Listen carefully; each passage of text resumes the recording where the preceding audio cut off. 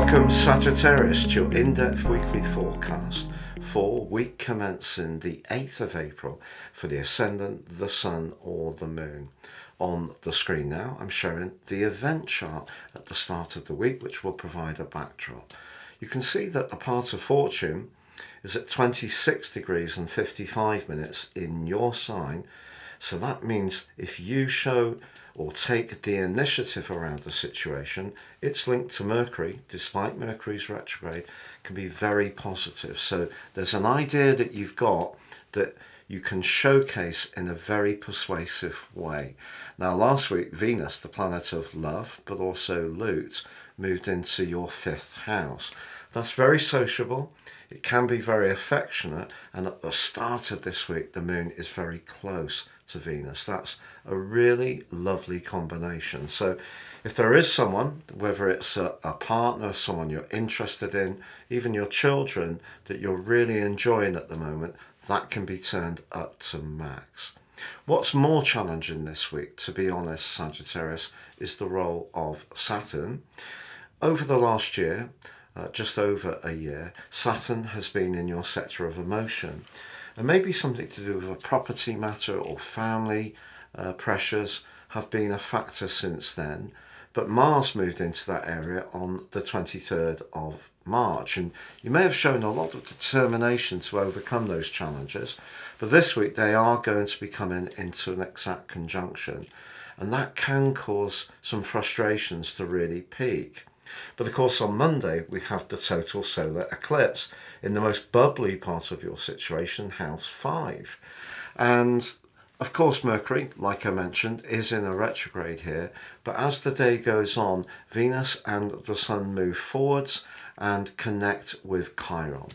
Chiron in the 5th house could be a sense that if you don't feel completely fulfilled in your romantic life, or you'd like to be more creative and imaginative at work, that's an area you could work on over the next 6 months of the eclipse influence. But also the sign of Aries can be very much about our identity. You are usually someone who needs to feel that your free-spiritedness can be expressed. And if that is being inhibited at the moment, particularly around those home and family pressures, that's something you'll want to work on through this next half year. But by Wednesday, Mars has moved forwards and connects in an exact conjunction with Saturn. And if you do feel hemmed in, the pressure of that could feel really challenging. What I would say to you is by the end of this week, Mars moves past Saturn and starts to link up in a much more positive way with your ruling planet of Jupiter. Now Jupiter and Uranus continue their journey in your 6th house. Taking different approaches to the type of work you could do or the way you organise your home life is going to pay dividends for you, and you're going to see the evidence of that by the 21st of this month. But of course Mercury does continue that retrograde in your 5th house, so however much the total solar eclipse can help you to showcase your talents over the next 6 months, Mercury suggests there may be some slight amendments that still need to be made. Try to take these in your stride. What I feel is going to be most challenging this week is if you don't feel heard in terms of your emotional situation, or you feel in some ways a little bit inhibited by some of your feelings. Because you can be such an optimistic, outgoing and bubbly person, just allow yourself to have feelings, because that's perfectly natural. And if you deny them, what can happen is they build up and then they express themselves in a way that we don't feel comfortable with.